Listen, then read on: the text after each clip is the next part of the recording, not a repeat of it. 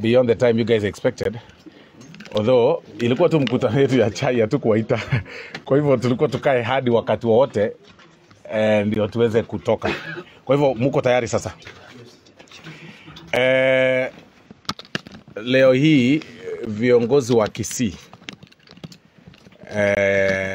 wabunge, seneta wetu tukiongozwa na seneta wetu wa Kisii County, tumetembelea naibu gavana wa jimbo la Kisii County and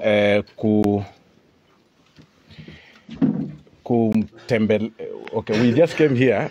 Let me just try to mix, nikikwama kidogo mtatusaidia, si ndio? So the purpose of the meeting is to just pay a courtesy call to His Excellency the Deputy Governor, and also to review our county's development program, both present or those that are active or ongoing, and the future programs by the county government. Kwa hivyo tumetembelea naibu governor because it was very easy to get him.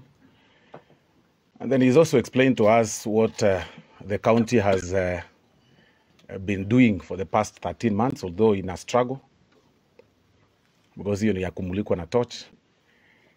And then and the programs that they have for the next in the next financial year. Na ametueleza ametuambia kwamba ni vizuri viongozi tushikane, tufanye kazi pamoja, both national and county government, ndio tuweze kuletea watu wetu maendeleo. He raised the issue with the new development ambayo mmejua sasa hivi, where the control of budget alipeana kind of a precondition for the further disbursement of the funds to the county government. Kasema kidogo itaweza umiza wafanyikazi development, kwa sababu bila kuprove why the county government classified some pending bills as ineligible, hawawezi pata pesa kutoka kwa national government. Na kwa hivyo he raised that concern, of course, because the senator is here, na sisi tukiwa hapo na viongozi MCAs ambao wako hapa. And kasema governor wa Kisii ameelekea Nairobi kujaribu kuona kama atatatua hiyo, lakini ninaona alikuwa amepewa tarehe 10 ya December. Na kwa hivyo those are the issues that we were discussing, what things or the parameters that we may use to unravel the challenges that we're having as a county in terms of development and everything. Although together with us, he also accepts that our absorption rate as far as development funds is concerned is way too low and below par.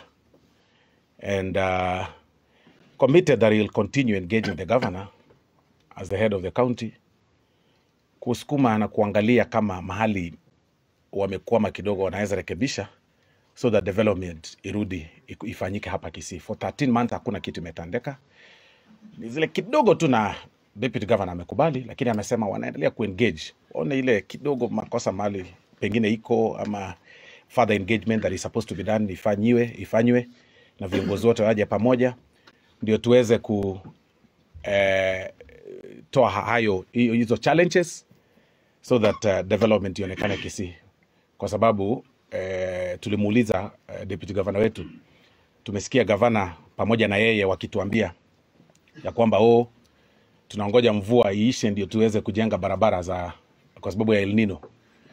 Na pia tumeuliza naibu governor hapa, hata madarasa pia zinangoja mvua iishe ndio zijengwe, na mvua imeanza tu mwezi moja. Tukauliza mbona ni barabara ngapi zimetangazwa na kandarasi zimepeanwa, na tumesikia pia mnapanga pia hata supplementary budget yet hamja implement ile budget main yenye mlipitisha. Na hiyo yote ndiye alikuwa anatueleza, na ameweza kutetea county government, akasema wanaendelea kuketi na kupanga mikakati ipasavyo. Ya mwisho pia tumeengage ni maneno ya MCAs. Wengi wametolewa kwa committees wakiuliza maswali tu ambayo sisi tumeuliza, wakiuliza maneno ya pesa ya maendeleo, wakiuliza maneno ya oversight, wakiuliza maneno hiyo vile budget walikuwa wamewekewa kila ward 39 billion ikapunguzwa 27 billion. 27 million. Pole. 39 million ikapunguzwa to 27 million. Na hiyo 27 pia hawajaiona, haijaenda kwa ward ifanye kazi. Na hakuna kitu inaendelea. So tukauliza hao maswali, tuliuliza sasa MCAs wanauliza kama sisi, mbona mliwatoa kwa committees zote na kuwapunish, wengine hawapati allowance? Naibu wa gavana amesema pia ataendelea kuengage gavana, aone kama gavana atajaribu kuengage also the assembly leadership, waache kupunish MCAs kwa kuuliza maneno ya maendeleo. Hiyo ndio tu mkutano tulikuwa nayo hapa, hakukuwa na maneno nyingi, na sisi wote tunaombea kaunti yetu, tunatakia viongozi wetu wote mema, na tunakaribisha pia wageni wote ambao watakuja hapa Jumanne. Hiyo pia I think mmoja wa kiongozi amezungumza kutoka ODM, ameuliza mpango ya Jumanne, wakasema kwamba bado wanaendelea kupanga, wataketi mkutano siku ya Jumatatu pamoja ndio wakubaliane vile safari yao ya chama itakuwa kwenda mbele. Kwa hivyo ilikuwa tu hiyo na tumemaliza. Asante sana.